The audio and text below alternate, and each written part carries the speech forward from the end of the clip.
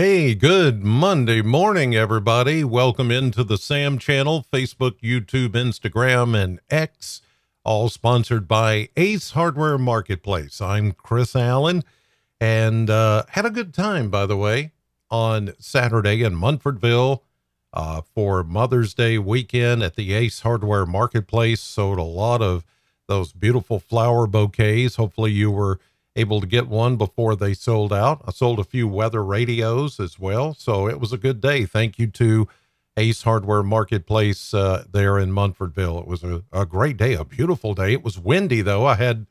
We had a couple of those canopies set out. One was over the grill, and because we were smoking hot dogs, and then over the flower beds and the garden that was out there, and all the different things we had set up. And a gust of wind came by and took one of those canopies, and I'm like, oh, okay. Am I okay? It was all right. No harm, no foul, but it was very windy. Yesterday was beautiful. Not as much wind. Today, the wind will be back because we have a system approaching that is going to kick up the wind, and some of the showers that are going to run back at us here in the next 24 hours or so. Let me check for you, and we'll just check it together. The Plano cam. As you can see, we have scattered mainly high clouds this morning across the area.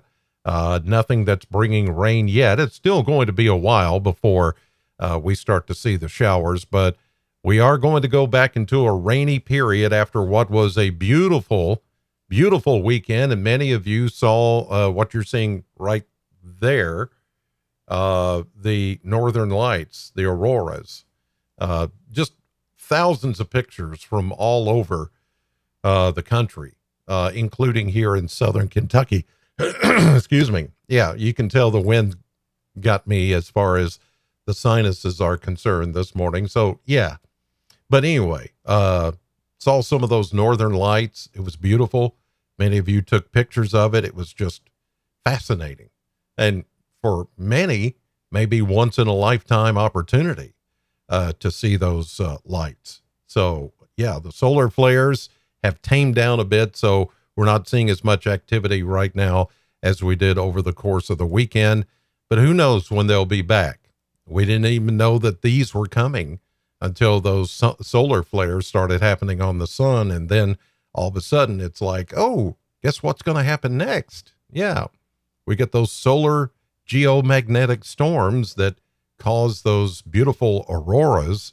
And yeah, it was just fascinating to see all that. Hopefully you got to see that. If not for real, you got to see it on social media. As we take a look at what's happening downtown Bowling Green this morning, we see from the AAA Systems Reservoir Hill camera that we see some of those high clouds and even some mid-level clouds approaching. And I think as we go through the day, we're going to continue to see those clouds beginning to thicken up, and eventually we're going to find some rain that'll move in, especially this afternoon, tonight, and really tomorrow. Tomorrow's going to be a very, looks like a very wet day for us here in southern Kentucky.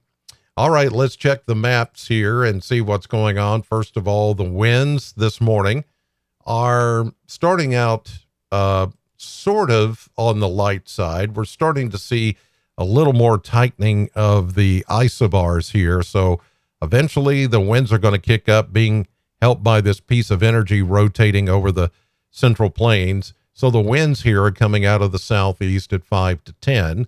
How about radar? Well, showers will be approaching. Right now, they're very scattered and very light back to the west. Nothing over southern Kentucky, but back to the west, scattered showers. And these are thunderstorms that are occurring right outside of Tulsa, Oklahoma, moving into the Joplin, Missouri area. All of this energy will be pushed in to our area tonight and during the day tomorrow. Gulf moisture will kick in as well and bring us a pretty good several waves of rain and thunderstorms the next several days. Here you see some of those high clouds and jet streaks this morning, contrails, but otherwise we're going to see the clouds begin to thicken up a little bit more.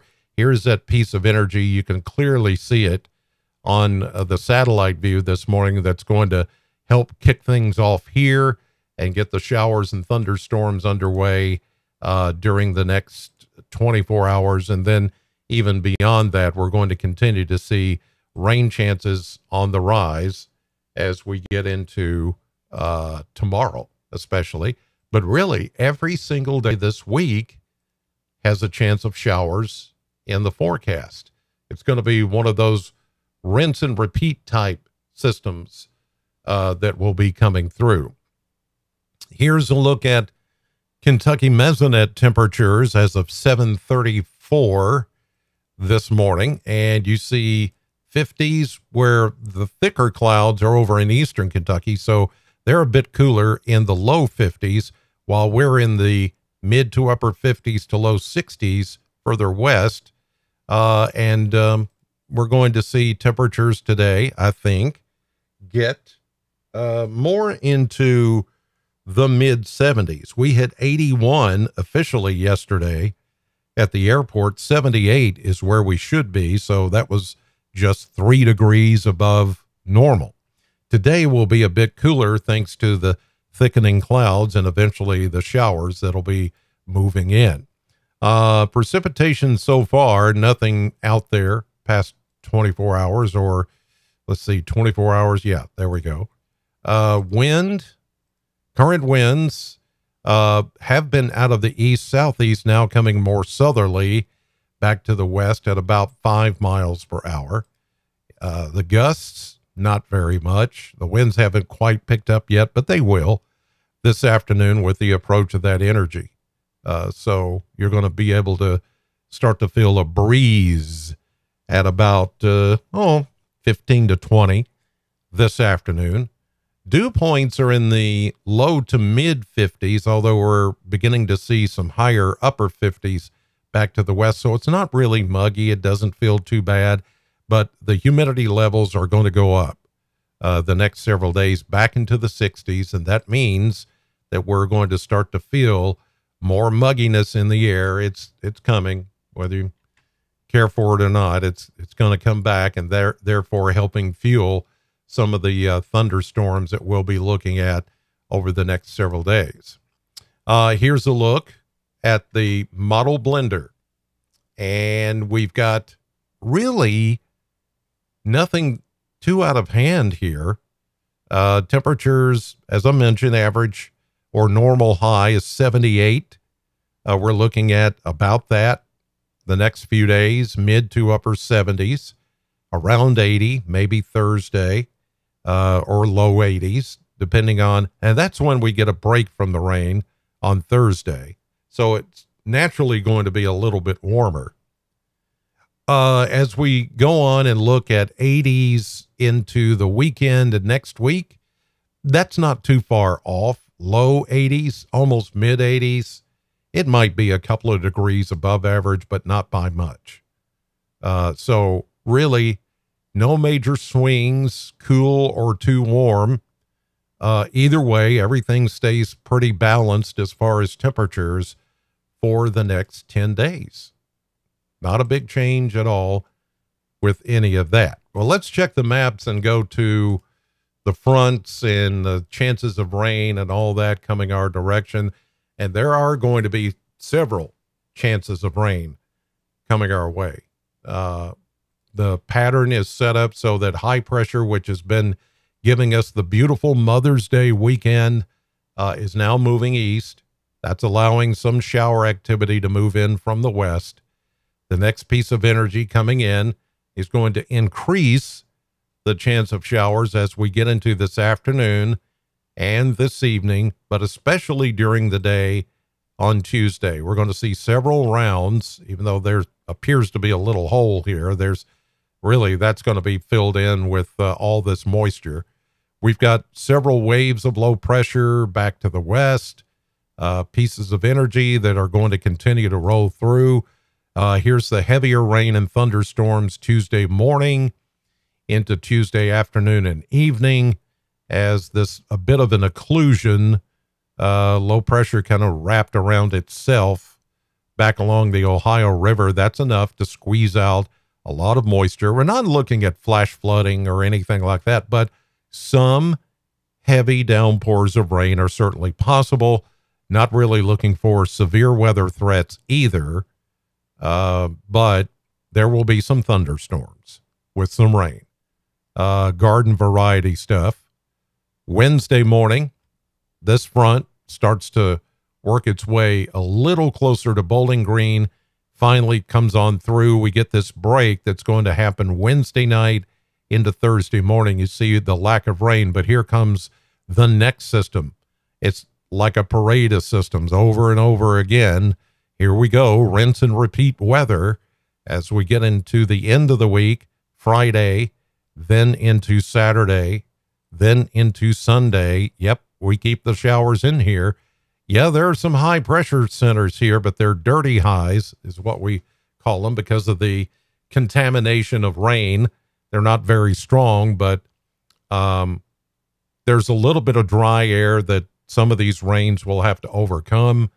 Therefore, they may not be as heavy, but still, showers are in the forecast for the next several days and even into the weekend. There will be some showers, not continual rain, but there will be some showers in the forecast that are going to kind of, as I mentioned, I like to call them rinse and repeat type showers. You get some rain, then it breaks off, then rain, then it breaks off. It's going to be like that. But tomorrow seems to be the best day to get rain.